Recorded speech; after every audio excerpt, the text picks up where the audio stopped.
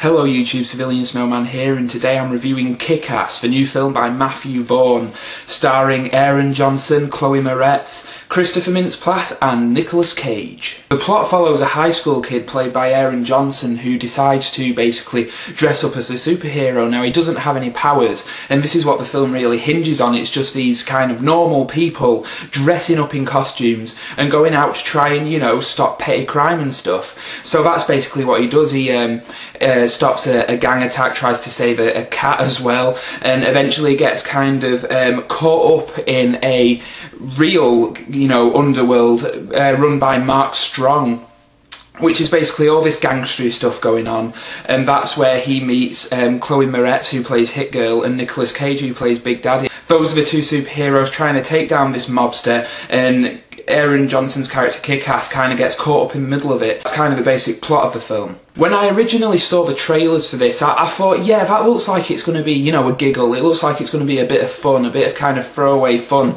But I was so shocked and surprised that it's so much more than that. This is a film that I think is legitimately good and not just kind of trashy entertainment. I think that everybody involved in the making of this really brings their A game to it, you know, all the actors and all the crew and everything, and especially Matthew Vaughn, the director. I thought it was absolutely fantastic, and it's one that once it's out on Blu-ray I will no doubt revisit again and again and again. Matthew Vaughn really doesn't pull any punches whatsoever in this film, because while it is kind of an action comedy, some of the violence in it is really kind of hard to watch. There's a torture scene at one point being broadcast live over the internet, and the violence with Chloe Moretz, Hit Girl, when she's just basically tearing up a room full of guys with like a weird kind of spear and a sword looking thing.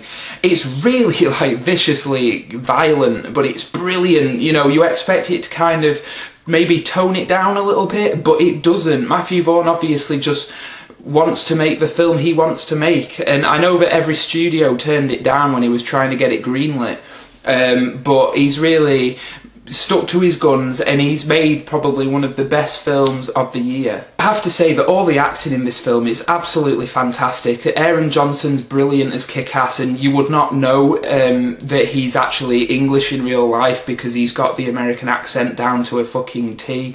Chloe Moretz steals every scene she's in. She basically steals the film as the, I think, 11-year-old Hit Girl. She's absolutely brilliant, and she's obviously destined for bigger and better things. She's gonna be one of these actresses to look out for in the future.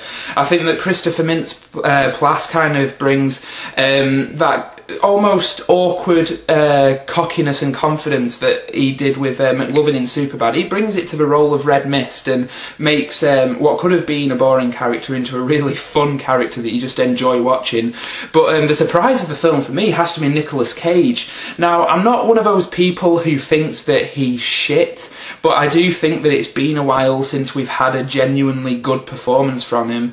I mean, you compare his work in Face Off, which I think is brilliant, and I think he's brilliant in it, to his work in what that Time Thing Next, or whatever it was called. You know, Nicolas Cage became kind of a cardboard cutout of his former self. I think his last great role and acting was in Adaptation, but in this film he really kind of just, he's back. The quirky, cool Nicolas Cage from the mid-90s is back.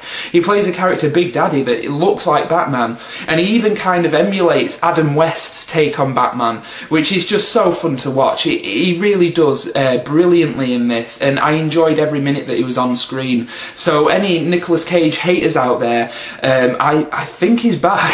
He is brilliant in this. Everybody involved is obviously just having fun with their role. I mean, you look at Mark Strong playing the mobster boss, and he's obviously just having fun with it, you know, like when there's a scene where he has to scissor kick an 11-year-old girl.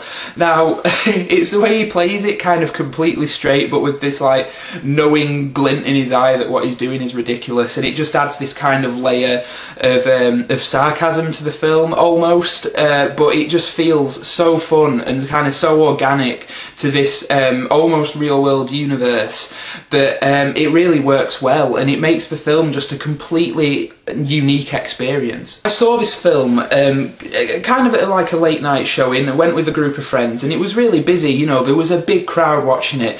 It had the crowd belly laughing and cheering and clapping and stuff. It was incredible. It is the sort of film you really want to see with a big crowd because everybody loved it, you know, everybody was laughing and everything. It was just incredible. It's been a while since I've been in a crowd with that kind of like energy because usually, and I don't know if this is just an English thing, people just sit there in like stone cold silence watching the film.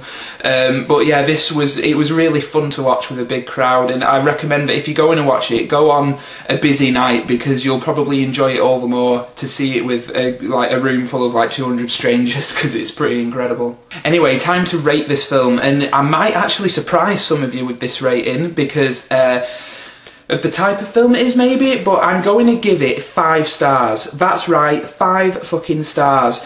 It has been a long time since I've seen a film that is just this much fun. I mean, you know, I enjoyed watching this film so much I could watch it again.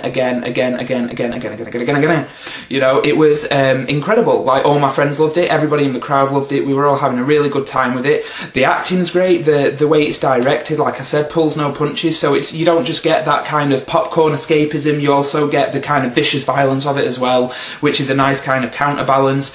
Really enjoyed it. It's very well made, very well acted, everything like that. It's really good, and it just looks and feels as well like a genuine superhero movie. It reminded me mainly of the first Sam Raimi Spider-Man film, which isn't a bad thing because I love Spider-Man 1 and 2. Spider-Man 3 was shit, but 1 and 2 were awesome. So it just has that feel to it. It's a great night at the cinema. Go see it with a crowd. It's just a fantastic film, and I recommend it to everybody. So yeah, 5 stars from me. Definitely one of the best of the year. It'll probably be in my top 5 of the year come December. So let's see what happens with that. Anyway, I hope you've enjoyed this review. Thanks for everybody who comments, rates and subscribes and all that stuff. This is CivilianSnowman signing out. I'll see you later. Bye.